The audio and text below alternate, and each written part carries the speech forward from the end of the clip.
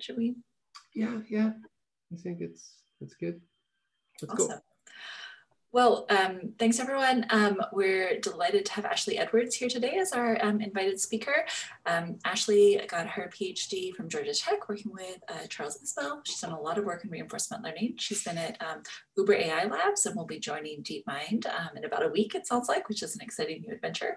She's also given a number of invited talks, including an invited talk at the Women in Machine Learning workshop at NeurIPS last year. And we're really excited to hear what she is going to tell us today about learning to act from observations. Yeah, thank you so much for the introduction, and thank you again for inviting me to give this talk. I'm really excited to be here. And yeah, thank you for joining me during this talk. So I'm excited to be talking about my recent works on how we can train agents to act from observation. So as humans, we're very lucky to be able to learn from many different sources of information. So for example, we can learn to dance by playing video games, or to cook by watching YouTube videos, or make origami diagrams by studying different figures. And so I think one interesting question that we should ask ourselves is, how can we allow agents to learn from sources such as this? Because if we can figure this out, then it might allow us to train agents using the vast amount of information that's available to us to learn from. So one thing we can try to consider is just what are some of the properties that allow us to learn from these different sorts of tasks? So firstly, we're often able to learn across domains. So for solving some sort of task, it often takes place when we're looking at how to accomplish it in a different environment than our own. And we have to solve some sort of correspondence problem to figure out how to solve the task. Next, we're capable of imitating from observation. And so often when we're watching somebody perform some task, we need to infer which actions that they took in order to figure out how to solve a task ourselves. And finally, although this isn't necessarily modeled in these different examples I've shown here, we're often capable of learning from imperfect observations. And so if we watch somebody perform some task and we want to do it ourselves, maybe that person didn't perform it optimally, but we're often able to improve upon what we've observed in order to perform the task better. So during this talk, I'm going to focus on these latter 2 points of how agents can imitate from observation, as well as learn from observations and perform better than its demonstrators. Although I do think cross-domain learning is definitely important as well, and I've done some work in this area as well. And so during this talk, is just a very simple outline. I thought it'd be useful for you to know. So I'm going to first start off talking about just some of the background behind some of the work that I've been done. Then I'll describe some of my work on imitation from observation, and then learning from observation. And then I'll just talk about briefly about some of the future directions for imitation and learning from observation. Okay. So throughout this series and your reinforcement learning careers, you've probably seen a diagram that looks something similar to this, where you have an agent that's taking actions and it's interacting with its environment and it's receiving rewards. And what it's trying to do is it's trying to learn a policy that's going to say, in a given state, which action should I take? And what you want to learn is what actions will allow me to maximize my long-term future discounted return, often represented through these Q values here. And a lot of the magic behind reinforcement learning comes from the reward signal. So if you can come up with a good reward function, then reinforcement learning agents are often able to solve a lot of really interesting problems. But I think some of the magic sort of disappears when you actually have to go off and make these reinforcement learning agents yourself. So Anka talked a bit about this during her talk on Monday, but so reward signals can often be very, very difficult to specify. Humans often don't know how to specify reward functions. And even if you come up with something that seems reasonable, the agent can learn to exploit it. So that's one problem. Another problem is that reward signals are often sparse. So even if you specify it correctly, it might take a really long time for the agent to figure out how to solve the task just from this sparse signal. or it might not ever be able to figure out on its own. So one solution to this sort of problem is that we can have a human in the loop that's going to show the agent how to accomplish the task. And so what they're going to say is, in this state, this is the action that you should take. And so basically we want this person to give some demonstrations for how to solve the task. And so this sort of learning setup is often known as imitation learning, where you're going to be given demonstrations represented as a sequence of states and actions. And again, these actions are going to be coming from some demonstrator, often somebody that knows how to solve the task. And given this data, we're going to try to learn something. So we can learn, for example, a policy. And I guess the simplest, or one of the simplest ways to learn a policy is through something called behavioral coding. That's going to say, in this state, just predict which action the demonstrator took using something like supervised learning. We can also learn reward functions from demonstrations as well as values. But if we want to have this sort of world where, you know, we just have agents going off and maybe watching videos or observing other agents, maybe animals, other robots, then we're often not going to have access to these actions. And so what I want to just consider is, how can we train agents to learn only from a sequence of states coming from something like a video, where again, we're not going to have access to actions.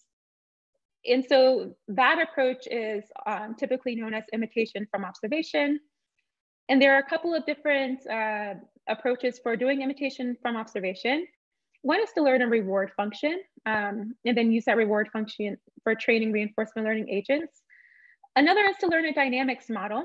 And what I mean is that you can place the agent within its environment, learn something about how the dynamics work. So you might say, like, in this state, if I ended up in this state, this is the action that was taken. And then you can use those sort of dynamics models to predict which actions the demonstrator took from your sequence of states. One problem with these kinds of approaches, though, is that they require a lot of environment interaction. So you can imagine doing reinforcement learning in the environment, learning these dynamics models might require a lot of environment interactions. And so what I want to consider in the rest of this talk, and so I'm going to discuss different techniques for this, is how we can actually try to learn as much as we can offline from the observations alone before the agent ever takes any steps within the environment. Okay. So imagine your friend is playing a video game that you've never seen before. So by watching them play, we can often get an idea of how the game works.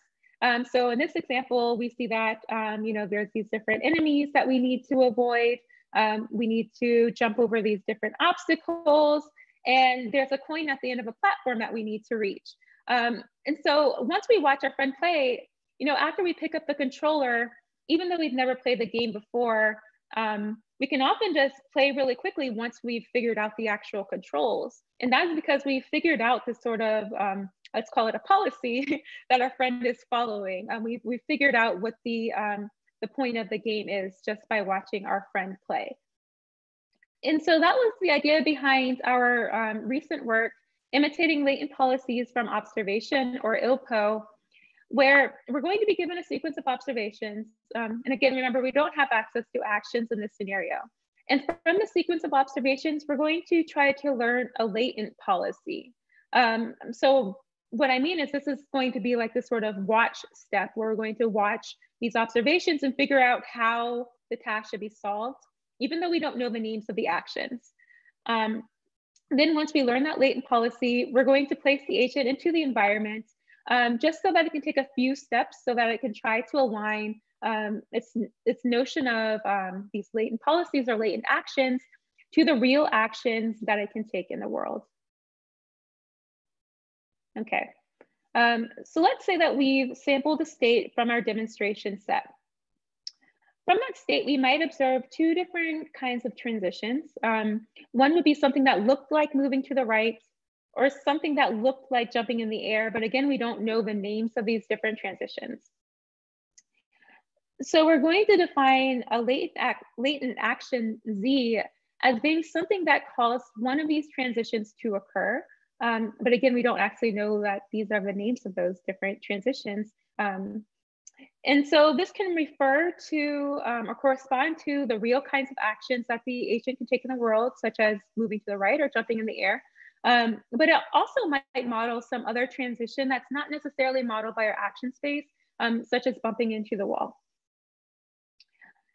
So we're going to define a latent policy as being the probability that our demonstrator would take one of these latent actions in this state here. And so that's what our latent policy is going to be.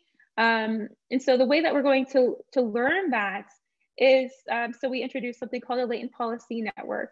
And so again, I want to point out that, oh yeah, sure. I just had a quick question, which is, do you know the cardinality of the latent space, like the latent number of actions? Does someone tell you there's only 10, or is that also inferred? Yeah, that's a good question.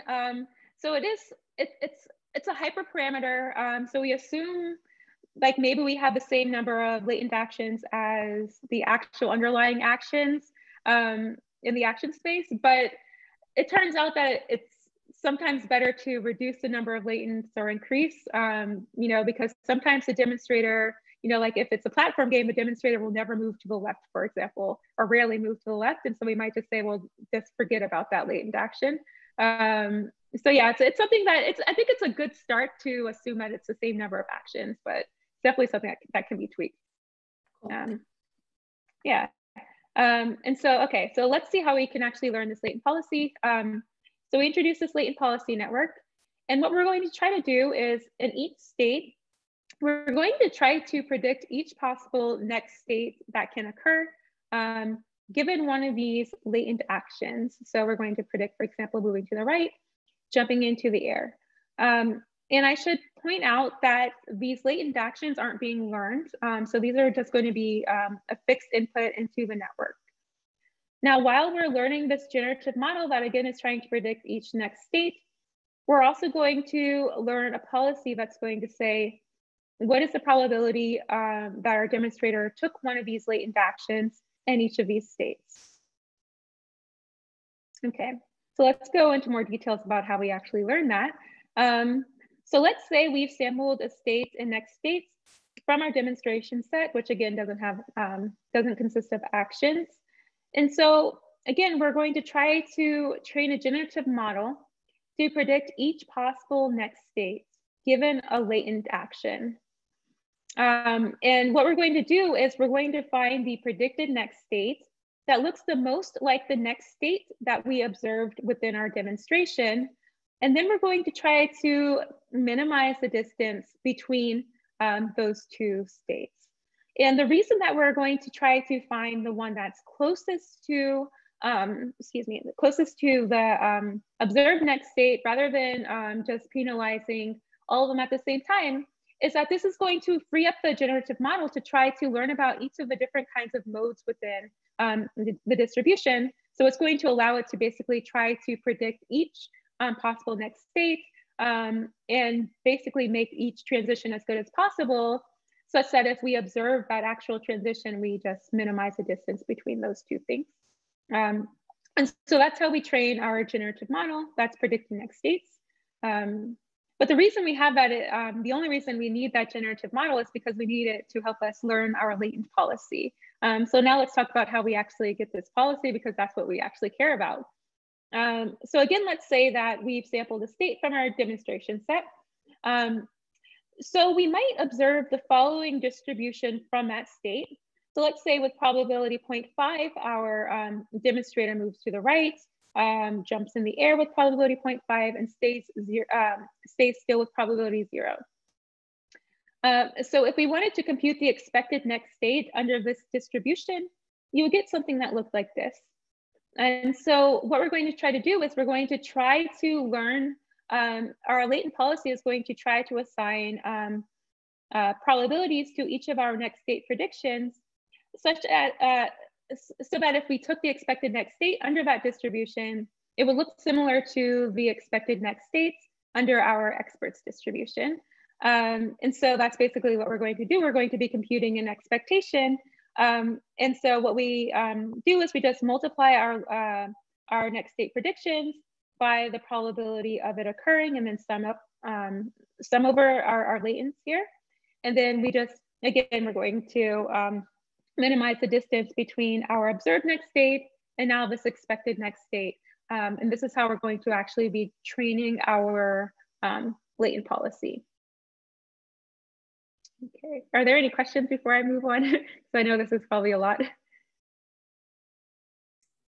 Okay, great. So once we learn this latent policy, we basically need to figure out how can we convert that over to actually real actions.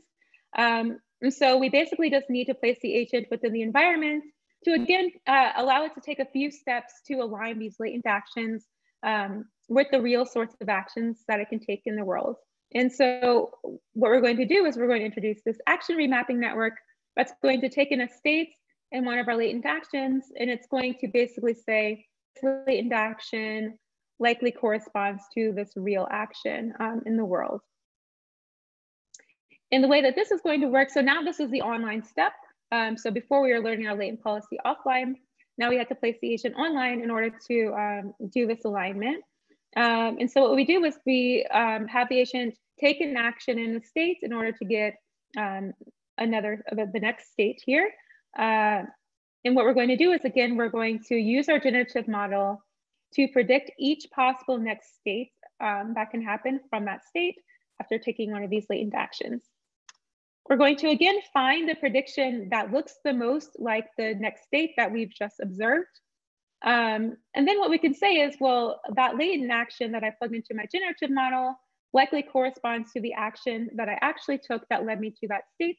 And then so we can just do this sort of relabeling here and try to train this using something like a cross entropy loss.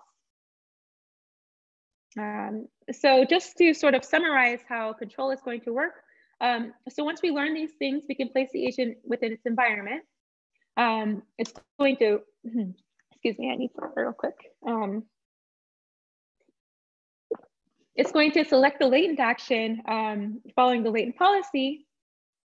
And then it's going to, the latent policy is going to point in the incorrect direction, probably because it's been labeled incorrectly. But then we can plug it into our relabeling function that's going to say, well, you didn't mean move left, you actually meant move right. And then we can just follow that relabeled policy. And that's basically how the algorithm works.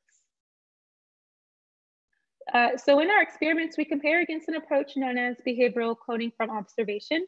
And so this is an imitation from observation approach that's given a sequence of observations. And so what it's going to do is it's going to try to learn an inverse dynamics model. So basically it's going to try to learn this online. So you place the agent within the environment and it's going to say, given a state and a next state, it's going to try to predict which action was taken. Then what it can do, or what it does, is that it uses that label to predict, given a state and next state coming from my demonstrations, again, looking like a video, this is the most likely action that was taken here. And then it can use that to say, okay, well, now I'm going to train a behavioral cloning policy, given my state and this sort of inverse dynamics action that I'm predicting. And so what it's going to try to do is learn a policy using that. The problem with this, or I guess one difficulty that you might have is that it's going to be learning this inverse dynamics model at the same time that it's learning the policy, and it's having to collect data from that policy that it's learning. And so you can imagine that this can be kind of difficult, especially if you have high dimensional problems. And so one of the benefits of our approach, or which we call ILCO, is that it learns this latent policy offline. So we already have an idea what the policy is. We just have to figure out how to correspond the latent actions to the real ones. So we don't have to learn a full-blown policy online. And so we ran this in a few different environments. The first environments were these classic control problems. So we have a mountain car where you're trying, or the agent needs to balance this this cart pull. So yeah, in cart pull, you're balancing a pole. In Acrobat, you're trying to swing this arm thing up to the top. And then in Mountain Car, you're trying to swing back and forth in order to get to the top of the mountain. And so I should point out that all of the states in this environment are represented through vectors. And so these experiments are just showing how our approach does against behavioral cloning from observation, or BCO, when you measure the amount of episodic reward it gets per environment interaction. And our approach is shown in purple, and BCO is shown in blue. And so you can see here that we're able to perform better than BCO in these approaches. Basically, we're able to learn with fewer environment interactions because, again, we're learning this latent policy offline. And so after just 50 steps of the agent interacting with its environment, it was able to learn how to balance this pole here and swing this acrobat to the top, although I won't make you, sit here and watch that happen. Just trust me on it. And then we also run this in this environment called Coin Run. So again, in Coin Run, the agent needs to navigate to the end of the platform in order to obtain a coin. And so now our states are going to be represented through images. So again, you can imagine that it can be a little bit more tricky to try to do something like behavioral cloning from observation, because it's learning this inverse dynamics model and policy at the same time, whereas we're going to learn the policy offline. And so we ran this in a couple of different instantiations of the game. One was when the coin was like really close, and then another was when the coin was sort of separated by this pit. So it might be a little bit more difficult for it to reach the coin.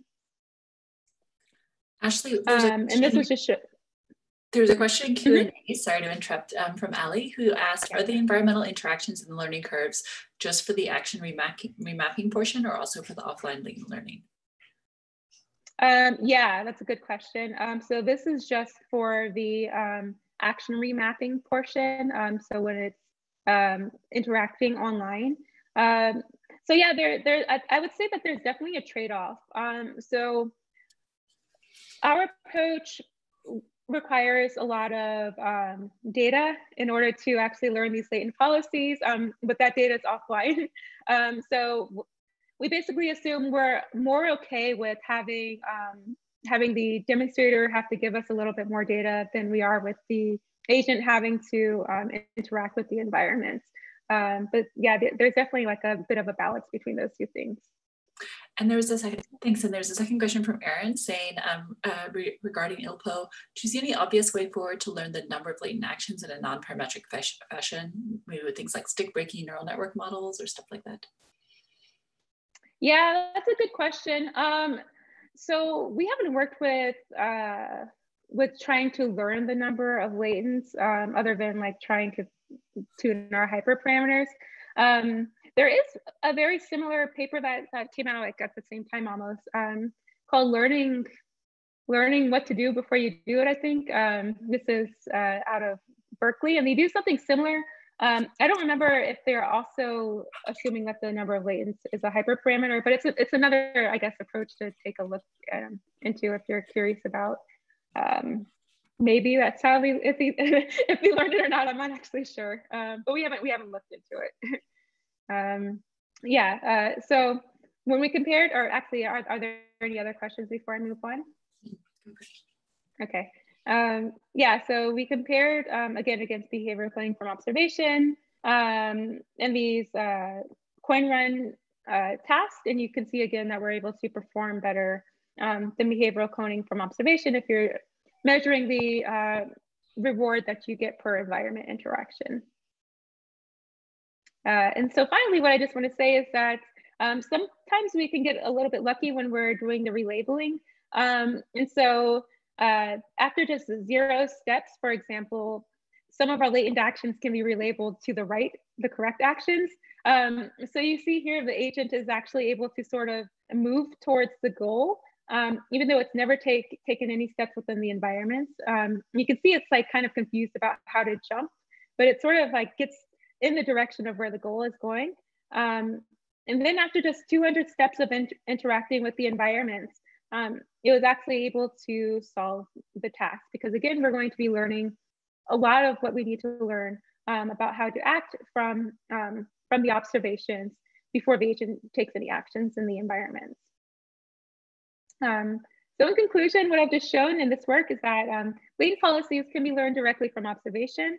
And if we want to train an agent to imitate, it's just going to require a few steps of trying to map our latent actions to the real actions that you can take in the world. And if you're interested in this work, our code is available online. So one thing that we didn't consider is, so we assumed that our demonstrations were coming from somebody who knew what they were doing. So now what I want to consider is what's going to happen if our demonstrations are actually suboptimal. And by suboptimal, I mean actually what if they're kind of terrible. So if you're going to use demonstrations such as this for most typical imitation from observation approaches, including ILPO, your agent would typically do kind of terribly because again, they assume that you have an expert that knows what they're doing. And so what I want to discuss is that we can actually learn, we can still learn from this sort of data using this new approach that we've recently put out, which is estimating QSS with deep deterministic dynamics gradients, or D3G. And so often if you wanted to learn an optimal policy from suboptimal data, you can use an off-policy learner such as Q-learning, where again, you have your agent and you're trying to learn a policy that maximizes your long-term expected return, which is being represented by your Q values. But if we want to use an approach like this to learn from observational data where we don't have access to actions, we need to figure out how we can reformulate our Q function. And so what we do in this work is that we actually say, well, now we're going to represent our Q values as being the long-term expected return for moving to a neighboring state that's going to maximize our QSS values. And so this is how we represent our value function. And now instead of having a policy pi, we're going to have this model tau that's going to say, in a given state, can you propose which next state I should move to that's going to maximize my long-term expected return? So in order to figure out which action I should take, we're also going to learn an inverse dynamics model that's going to say, given a state and my proposed next state, tell me which action will get me there. But the benefit of this part where we're going to be learning QSS values is that it doesn't require access to actions. And so we can learn it completely offline in an off-policy manner from observation alone. But before I get to that, I think it would be useful to actually talk about the online scenario where our agent is actually going to be taking actions and interacting with its environment. And I think this is just going to be useful so that we can get a little bit more familiar with some of the properties of QSS. Okay, so just to make it a little bit more clear, the main differences between QSS and QSA is that QSA is going to be trying to learn the reward plus the discounted future return for selecting an action that maximizes our QSA values, whereas we're going to be selecting the next state that maximizes our QSS values. And then the way that control is going to work is that given a state, we're going to now select the state with the largest value. And this is going to be coming from our model tau, whereas typically you would select the action that gives you the largest QSA value. And then we plug that into our inverse dynamics model, which is going to say, here's the action that would allow that transition to occur. And then you can just follow that action here. So now let's talk about how we can actually learn our QSS values. And so for now, I'm going to consider the tabular setting where our QSS values are going to be represented by a table. And so let's say, so what we're going to try to learn is, again, our reward plus our discounted future return for moving to our neighboring state that maximizes our QSS values. And this can be learned in a similar way that we would learn our QSA values using Q-learning, where now we're going to set our target as being, again, our reward plus discounted future return for, maximizing your QSS values, rather than having a max over your actions here. And we just want to basically try to iteratively update this QSS value so that it looks more and more like that target. And so the way we represent tau is as the, so what we're going to try to do is we're going to say, select a state that maximizes my QSS values. And then again, we're going to have an inverse dynamics model that says, given my state in this proposed state coming from tau, which action would allow that transition to occur. Okay, so one thing I'd like to point out is that indeterministic settings, so I want to be clear that this setup only works in deterministic settings. We talk more about that in the paper. But in deterministic settings, QSS and QSA values actually are equivalent. So we'll learn the same values. And so what this heat map is showing is just to learn values within a grid world where an agent needs to navigate to a goal here. And you can see here that the values learned by QSA and QSS are indeed very similar. Okay, so I just talked about how we can learn QSS in the tabular setting. But if we want to get to more difficult problems where our states are continuous or our actions are continuous, we might not necessarily have access to this neighbor function that's going to say, here are all the neighbors from a given state. And so, and even if we had that, it might be intractable to try to maximize over all of these different states. And also, so before we assume we had access to this inverse dynamics model, but it could be, I think it's more useful to actually have to learn this because again, it'll be difficult to actually have that function given to you. And so what I want to show is that we can get rid of this max over the next states, or this explicit max over the next states. And so if you think about how tau is being represented, what we want is a function that's going to propose states that maximize our QSS values, and that's what tau is.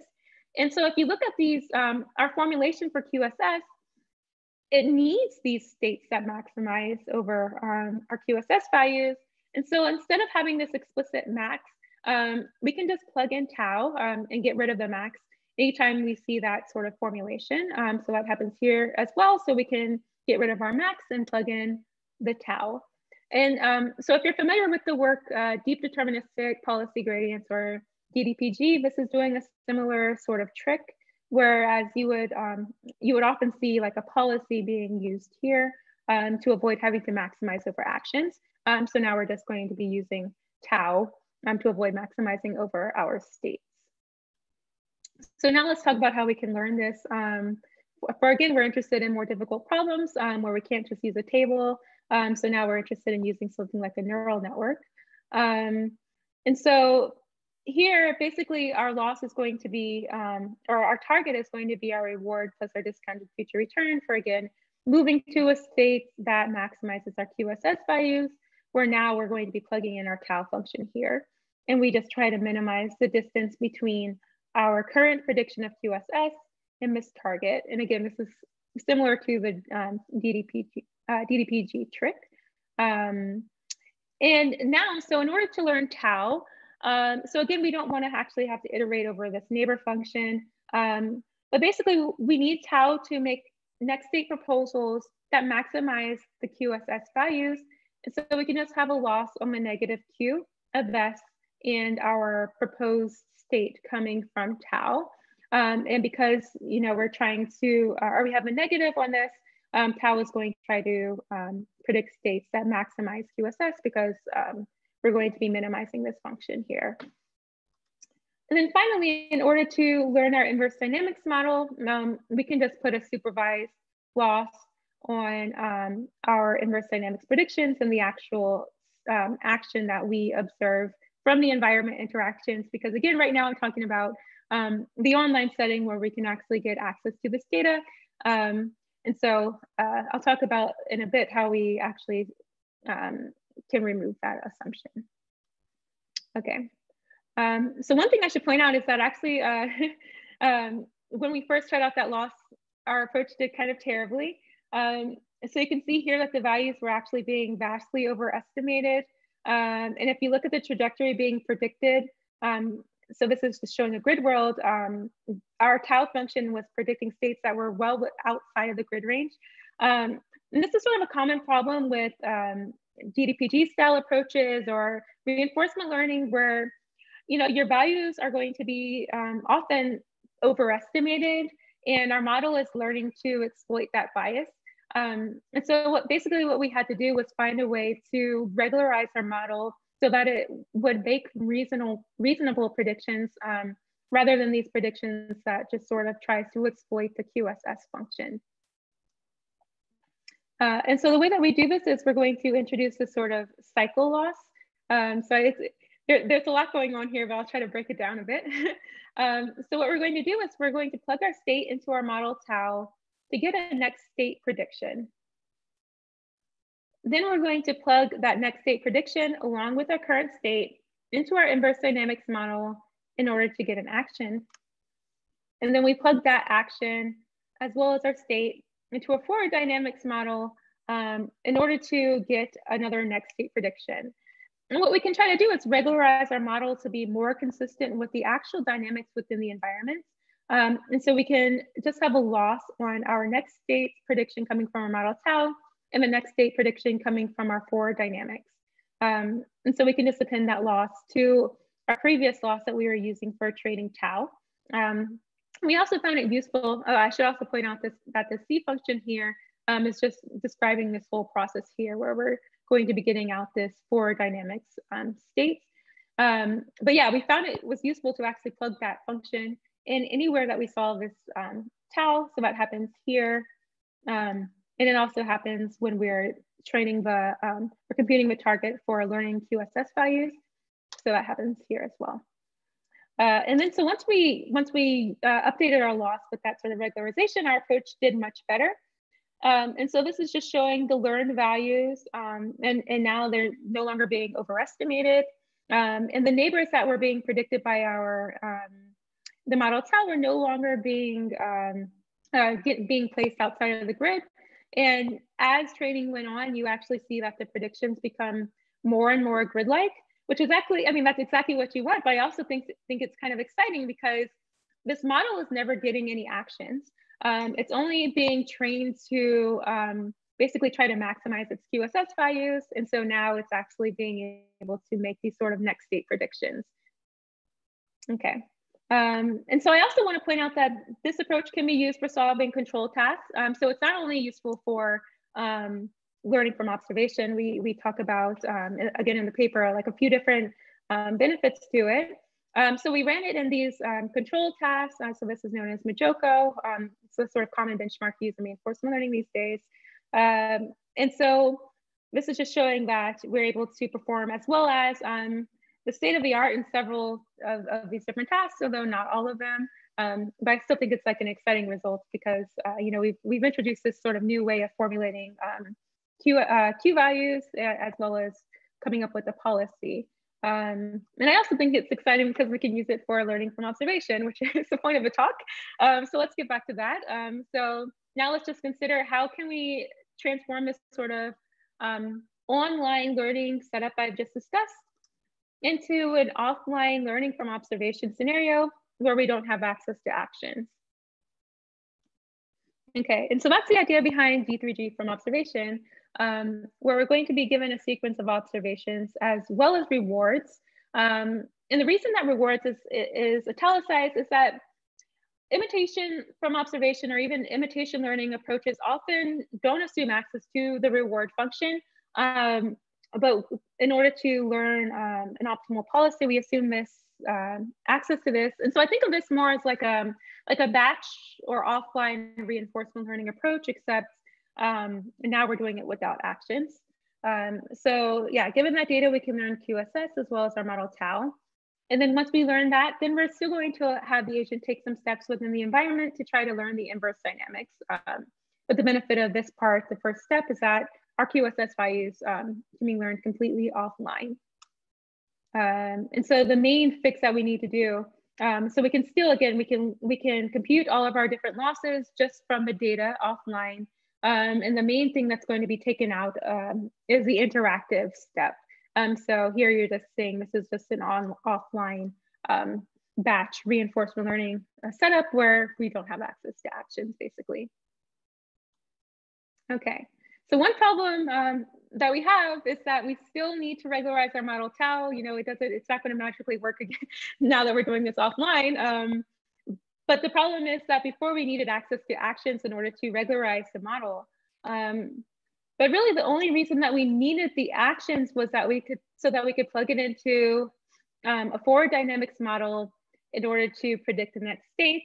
And so what we just need to figure out is there something that we can plug into our forward dynamics model, but still going to allow us to predict the next state? And it turned out that we could actually use our QSS values here, which is kind of surprising because we're learning our QSS values at the same time, and they're not an actual action. But it turns out it can sort of act as a bit of a unique identifier that's going to allow us to predict the next state from a given state. And this turned out to work well in practice, even though it seems a little bit surprising. And so what this is showing here is just some random rollouts from inverted pendulum and Reacher, and these are again MuJoCo tasks.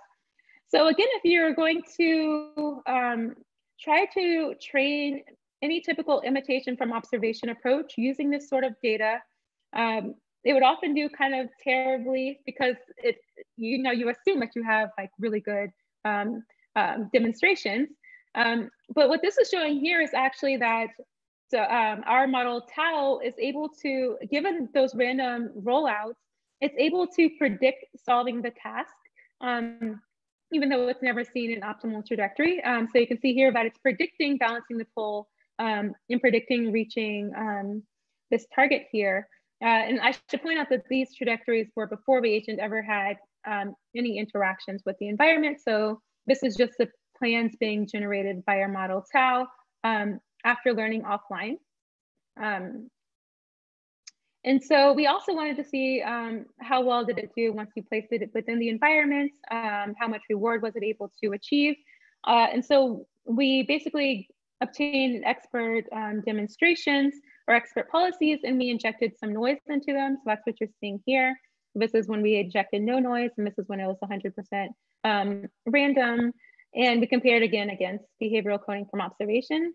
So you can see that when our policy was actually completely random, our approach was able to perform better than behavioral coding from observation, as well as the experts. And you can also see an inverted pendulum, it was able to achieve the highest possible reward in this scenario. We also see that when there's no randomness injected into the policy, our approach actually does worse than behavioral coding from observation, as well as the policy. But I think this is probably because, we're learning these things offline and we need like a good variety of data in order for it to actually be able to learn meaningful dynamics in value functions. But I still think it's exciting that it's able to learn from completely random data. And finally, we just, so what this is showing is just how well does this compare against training from scratch. So what we see here is the average episodic reward per time step. And we compared against, again, some of the state of the art in one of the state of the arts in continuous control. So this is TD3 and DDPG. And so, I mean, you would hope that, learning from a learning from observation approach would perform better than learning from scratch. But what I just want to show is that we're actually able to, as we get more and more random data, we're able to actually learn to perform better than TD3 and DDPG. So this is just telling us that it is actually learning something meaningful offline from the observations, even though it's never, it wasn't given access to the actions. Okay, so what I've just shown is that our new value function QSS, and we introduced this predictive model D3G that allows us to maximize these values. And I've shown that this allows an agent to learn rather than only imitate from observation. And again, our code is available for this work as well if you're interested in it. And now I just want to conclude with considering, if these sorts of approaches can also be useful outside of the typical imitation or learning from observation scenario that we might think of. And so one scenario I think it could be useful for is something like agent to agent transfer. So you can imagine if you have one agent that has a similar embodiment as another, but maybe somewhat different dynamics, maybe you can learn something like a QSS value or use some other learning from observation approach to learn a value function and then relearn the dynamic function, but still utilize that value function in this new environment that you're trying to transfer over to, which might be a little bit more tricky if you're trying to transfer to an environment using a QSA value, because your action space might be a little bit different. So the QSA value might not necessarily transfer over. Another thing I think this could be useful for is something like sim to real. So in sim to real, you're going to train your agent in simulation and transfer it over to the real world. And so again, you can imagine like, well, maybe in simulation, my dynamics or the dynamics of a simulator might be incorrect. But it maybe once we transfer it into the real world, we can still maybe transfer over our QSS values and just relearn our dynamics function. And finally, I think it could be useful to use like learning or imitation from observation in multi-agent settings where you wouldn't necessarily have access to the actions of these other agents, but maybe you can infer things like policies or values of the other agents and allow that to inform your own policies. So yeah, I just want to also conclude with saying, this work wasn't done alone. It took place at Uber AI and Georgia Tech with a lot of different people. So I just want to give them a shout out here. And yeah, that's all I have. So thank you all for your attention. I guess I probably have time for questions as well. It's always so weird to give talks in these formats. Let me ask one of the questions from the audience. That was super interesting. One person, Ahmed, said, for interesting research, are you assuming a single expert providing observations, and would having observations from multiple experts be useful? Yeah, that's a good question. I mean, yeah, so in this work, our expert is actually just, we train a really good policy using reinforcement learning and then use that as our expert. So we don't actually get like real demonstrations from real people. I think it definitely could be useful. I mean, you often have multiple people giving these sorts of demonstrations.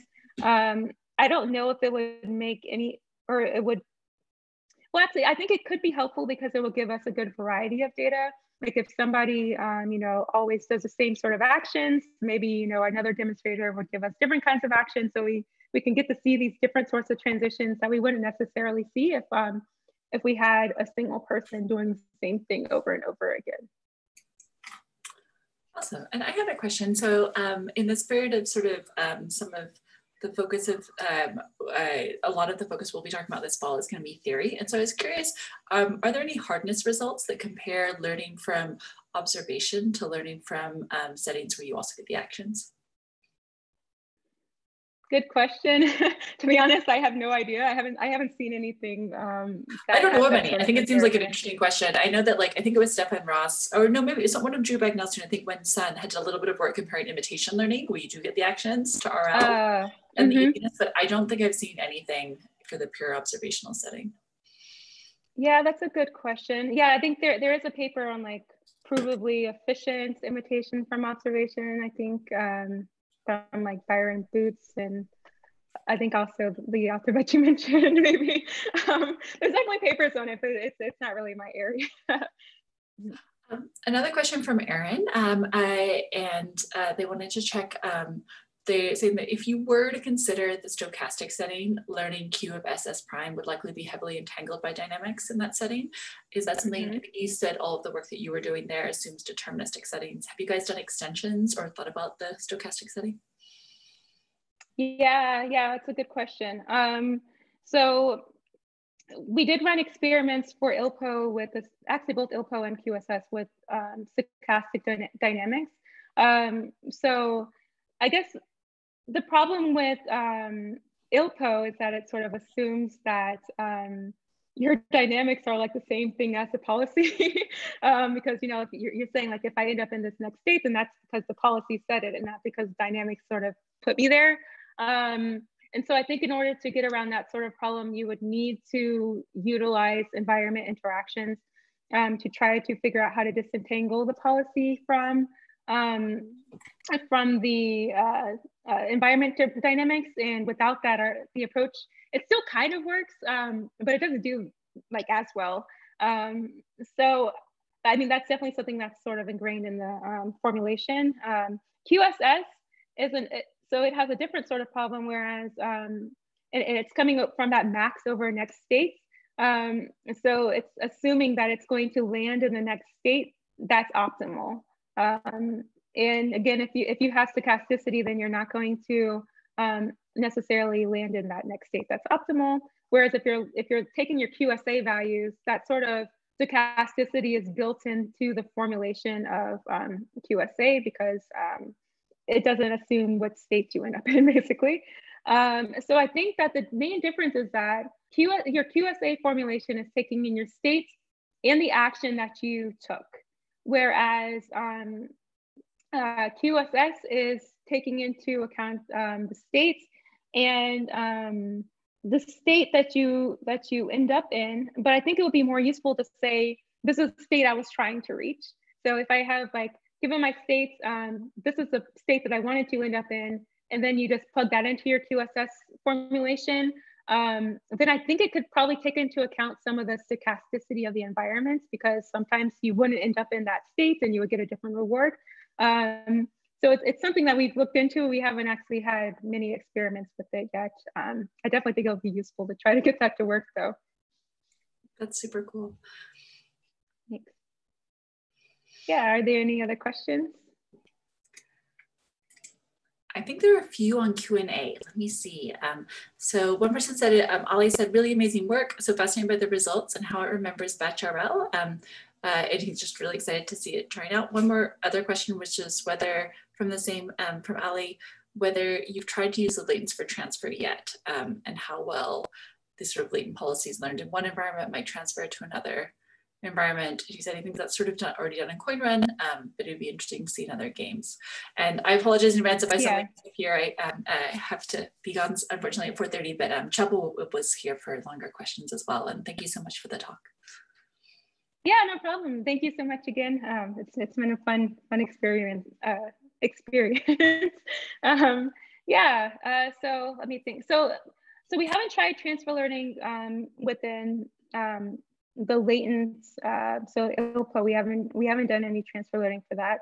We do have experiments within our D3G approach for, or actually no, QSS approach, where we try to transfer to an environment with slightly different actions. I mean, it was a very simple environment. So basically we wanted to transfer from one grid rel to the other. They both had similar actions, but they've been relabeled differently. And so you can imagine, like, if you have a grid rel where up is represented by 0, and then you transfer it to an environment where up is represented by 1 or something like that. You know, so QSA wouldn't necessarily work very easily with that, but QSS is just sort of like part of the, the formulation of it, that it can handle that. We haven't really tried it in more difficult problems. So I do think it's going to be interesting. There's definitely going to be some challenges because so QSS sort of assumes, you know, like you're going to, given a state, end up in the same next state. And so if you want to transfer it over to another environment, you might not necessarily reach that exact same next state. You know, you can imagine like one agent moves faster than the other or slower or whatever. And so I think that in order to get that to work, QSS values, as well as how we're learning how to go from one state to the other. So rather than using like an inverse dynamics model, we might need to use something like a goal condition policy that says, this is how you get from this state to the next state. But yeah, this isn't something that we've tried yet, but it's definitely something that we've thought about.